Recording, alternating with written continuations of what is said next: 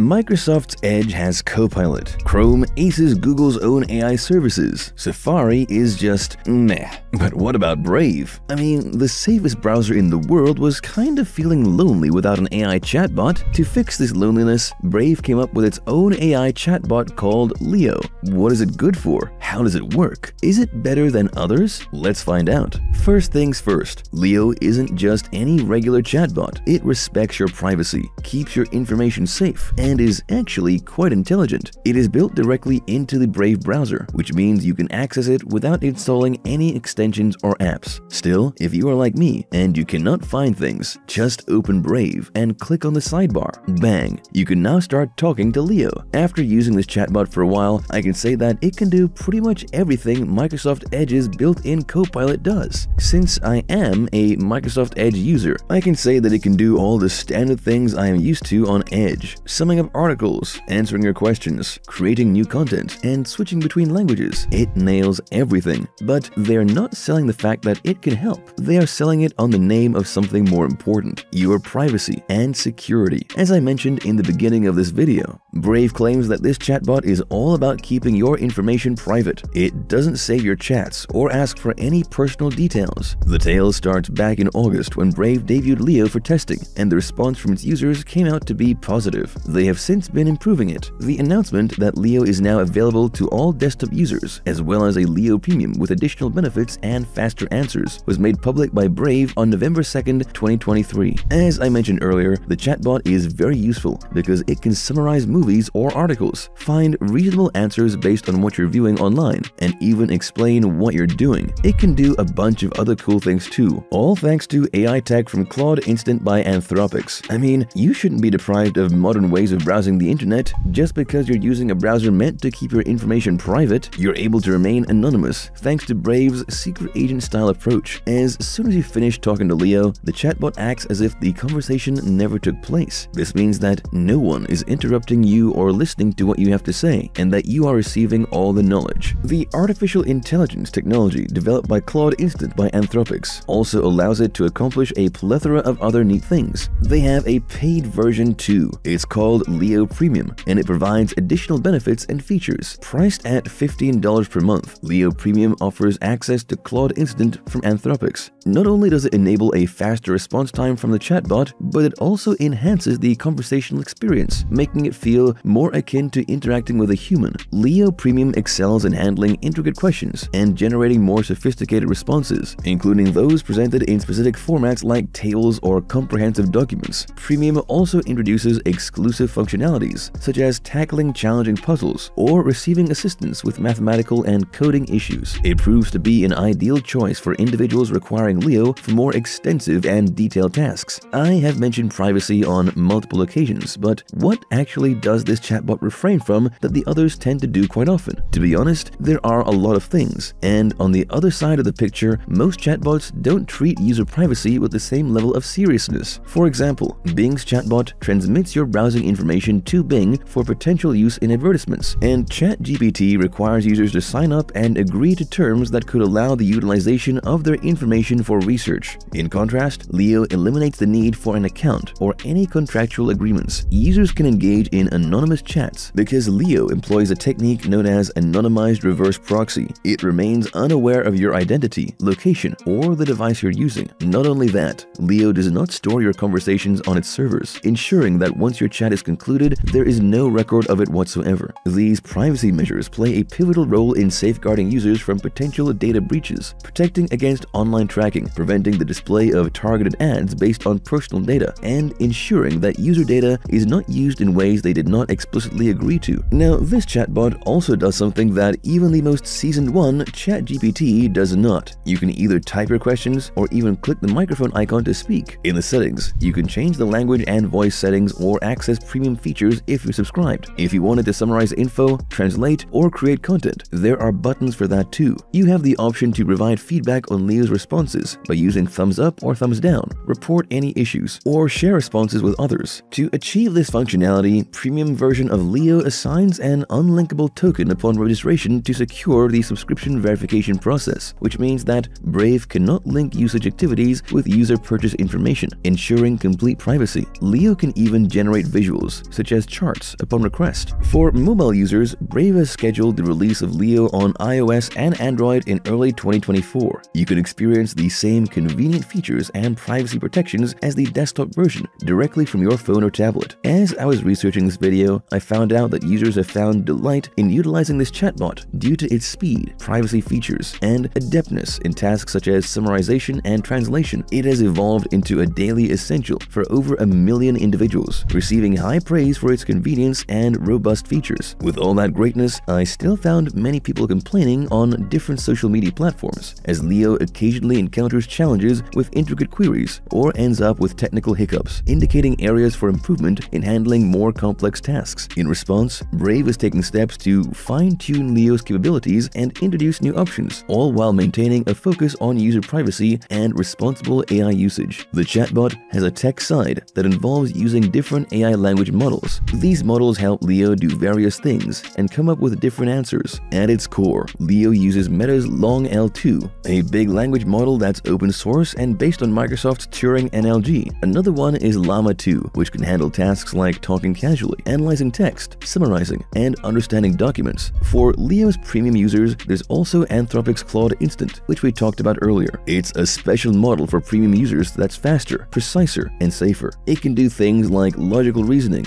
help with coding, handle math problems, and work in multiple languages. The chatbot can switch between these models based on what the user needs and can even combine the results to give a better answer. Key figures in the development of Brave's Leo chatbot include Brian Bondi, the Chief Technology Officer and co-founder of Brave, along with the Anthropic team, the creators of the AI assistant Claude Instant, available with the Leo Premium subscription. Brian Bondi stressed the importance of prioritizing privacy in AI, aligning with Brave's dedication to integrating AI with user privacy. Additionally, Matt Bell, Anthropic's head of production research, highlighted the potential for AI to enhance browsing and productivity in an intuitive, contextual manner. These contributors have played a crucial role in creating and implementing the privacy-centric AI assistant Leo within the Brave browser. Lastly, I would like to talk about an article that was published on PC World. People from this website tried to inquire about the 2020 US presidential elections, and this showed the discrepancies between the paid and the free version of the chatbot. The free version of Leo, powered by a 13 billion parameter model, avoided giving a direct answer and suggested respecting different views. The paid version of Leo, powered by a 70 billion parameter model or a separate model by Anthropic, gave a clear, factual answer that Joe Biden won the election. Leo's discrepancy raises questions and concerns. The article questions why the free version of Leo refused to acknowledge Biden's victory and whether it could be seen as a form of election denial or disinformation. The article also notes that Brave did not respond to the queries about the models and the training data, and that Leo's responses changed after the queries were sent. Will Brave's Leo truly turn out to be brave enough to provide factful information without any biases? The story will unfold in the near future. Subscribe to Innovella for more blues from the world of AI. Talking about internet security, things are going to change dramatically as quantum computing becomes more common. But how? To find out, click on the video link popping up, and I will catch you there in a second.